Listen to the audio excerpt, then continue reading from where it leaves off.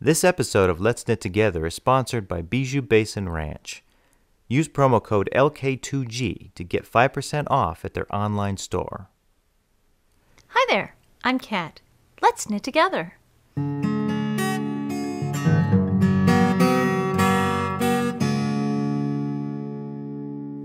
Today, dishcloths.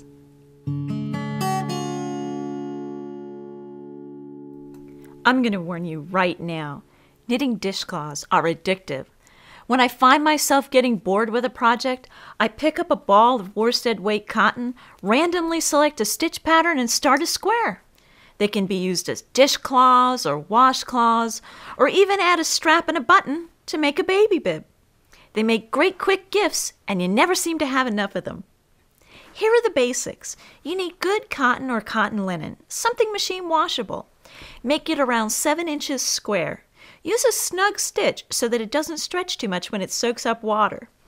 A basic square can be knit bottom up or on the bias. Circles are usually short rows or center out. In the past, I've knitted most of my dishcloths with Lily sugar and cream yarn. I decided to venture out and try other cotton yarns and actually test them in the kitchen. I've knitted up these 6 garter-stitch dishcloths, each in a different yarn. The sugar and cream yarn was stiff and difficult to knit, but has good strength when knitted up. Village Yarncraft cotton was a little softer than the sugar and cream and slightly thinner, but it knits up nice. Crystal Palace cotton chenille was very soft, but didn't seem to make a very sturdy cloth. Knit Pick's worsted shine was soft to knit and created a soft but sturdy fabric. Peaches and Cream and Lion Brand seemed a lot like the Village Yarncraft cotton. They are both thin but knit up nice. I also want to mention my needle selection when knitting these cotton dishcloths. After trying my Denise Knit Picks and bamboo needles, they were all difficult on my hands because of the stiff cotton. My Swallow Casein needles were much easier to use because they're soft and smooth with a good tip. If you have arthritis or tendinitis, these needles are a great relief. One sign of a good yarn is how well the dishcloth holds up through several washes. We tested all 6 in the kitchen. So we've got all of the dishcloths here all set up with the Lily Sugar and Cream, the Village Yarncraft, the Crystal Palace Cotton Chenille, the Knit Picks Shine, then we've got the Peaches and Cream, and then we have the Lion Brand. All of them all ready to start. That was pretty good. You like memorized the whole thing. I spent all afternoon memorizing them. What one is this? This is the Lily Sugar and Cream. Okay. This is the one that I usually make them with. I've had these before. Yes, you have. Yes, I've used it. That's the reference. This is the Herrschner's Village Yarncraft. It's kind of a generic brand for Herrschner's where I buy some yarn sometimes. This one kind of actually feels slimier. But it's still doing a good scrubbing action. It's holding together, pretty firm, not too stretchy. We're going to try to figure out what the difference is between them, right? That's yeah. what we're going to do. Feels a little slimier, doesn't it? Does it? It's kind of like wine tasting with Gary Vaynerchuk. Something like that. I don't know. Pretty much the same? No, this one... It does feel different. They're different. Yeah. Yeah, they're different. Yeah. This one looks fluffier than this one. This one kind of contracts a lot. This is the Crystal Palace Cotton Chenille. I have a feeling this one's going to be a little bit more flimsy than the other ones. Although it really puffs out quite a lot when you soak it in the water. It's really puffy. A little weak. I don't know. This doesn't feel that great. I mean, it's really squishy and it holds the water good, but it feels like it's going to fall apart. Yeah, it's like, This might be more appropriate for a washcloth rather than a dishcloth. We need a close-up of this. You can see it's like, Yeah. It crunches up. It doesn't spring back or something. Yeah. That one's not I bad. wouldn't use this for a dishcloth. Uh, This one is no. Okay, this is the Knit Picks Shine. This is actually made of cotton and modal. This is great for like knitting babies' gifts and stuff like that. I've never actually used it for a washcloth before. This actually feels really slimy. I think that's the modal. It washes okay. A little slimy. Slimy? Yeah, because you feel the shine. It's like it's got like a shimmery kind of fiber in it. You splashing.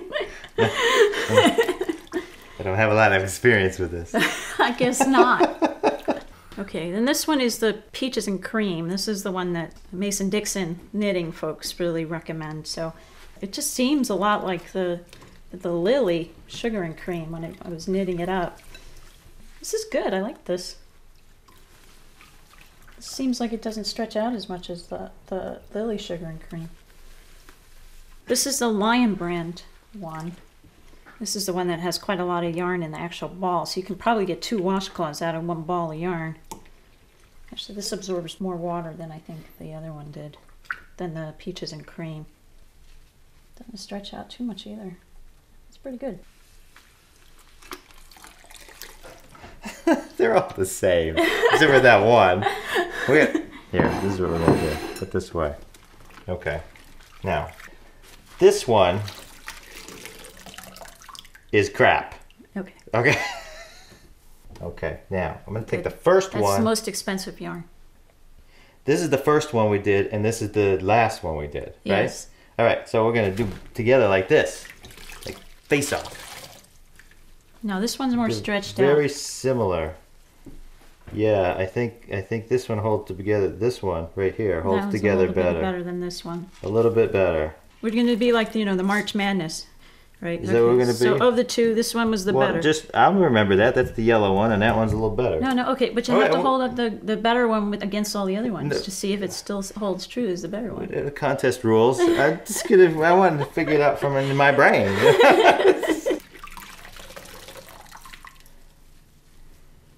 See, this one holds together. This one would be more of a scrubber thing. Yeah. It's a little bit more of a scrubber. It has a little bit of rayon in it, which helps with the scrubber. Yeah. I mean, I like this one. I think even better than the yellow one. Uh-huh. But although I'm looking at it now, it looks like it's coming apart. Yeah, it does, doesn't it? So, look.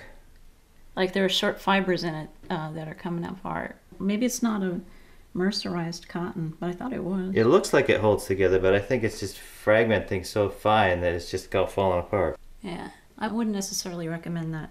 Yeah, this one probably maybe no. Probably maybe. That's probably maybe no. But these two are one tied. Of the rankings. Probably maybe. The two multicolored ones are the best. It seems so, and I actually think this one, which is the Peaches and Cream, is a little bit fuller. It absorbs water and holds on to it more. I want to see this one because this was the first one. This is our baseline. That's our baseline. I think this one's pretty good. I mean, we've used these for a while. Yeah.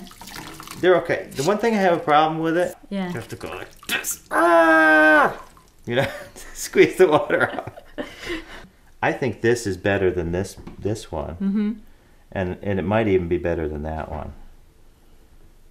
So I think, you know, maybe like in this order, like this. Do we have our final judgment at this point? I think this is the judgment. Okay, I think this is the judgment. order of greatness. Okay, so we get... I think it is. In last place, the Crystal Palace. In 5th place, the Knit Picks Shine.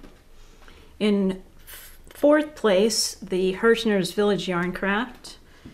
Then in 3rd place, the Lily Sugar and Cream, which is Old Faithful for us. Then in 2nd place, we've got the Lion brand, which was a tough draw between that and first. And then in 1st place, I guess we have the Peaches and Cream. There you go. How's that? What do you think? It seems like knitting dishcloths is becoming more and more popular. If you have a favorite dishcloth yarn, leave a comment on our website. Also, check out the show notes for links to my favorite dishcloth patterns.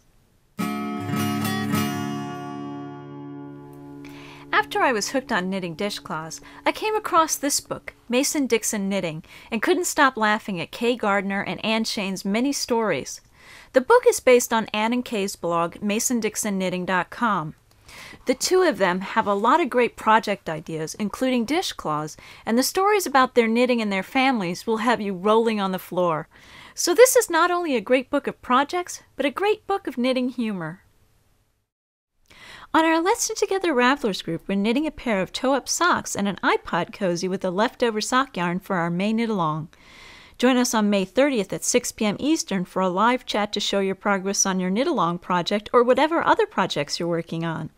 If you're joining the chat with a webcam, please be sure to use a headset to prevent audio feedback and echo. For instructions on how to participate in our live session, go to letsknittogether.com/live for details. Our sponsor, Bijou Basin Ranch, carries lovely soft yak yarn and fiber, perfect for any luxurious knitting project. Remember to use the code lk2g for a 5% discount during checkout at their online store, and part of your purchase goes toward helping out Let's Knit Together. We want to express our sincere condolences to Kay Gardner from Mason-Dixon Knitting and her family for their recent loss. If you wish to show your support, Kay has suggested donating a hand knit to Afghan for Afghans. There's a link in the show notes for more information. Thanks for all your comments on episode 45 and sharing why you do or don't spin. And now, the winner of this great knitting bag from Zigzag Stitches is Adrian from Planned Purlhood. Adrian, please contact us with your mailing address and we'll send this out to you right away. Diabolical Yarns has donated this beautiful hand-dyed skein of sport weight yarn, and we'd like to give one of you a chance to win it. Just leave a comment on this episode telling us what your favorite yarn is for dishcloths or kitchen accessories.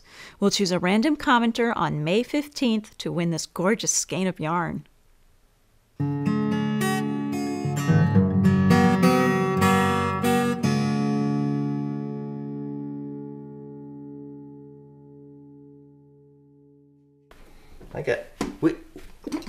What are you doing? No.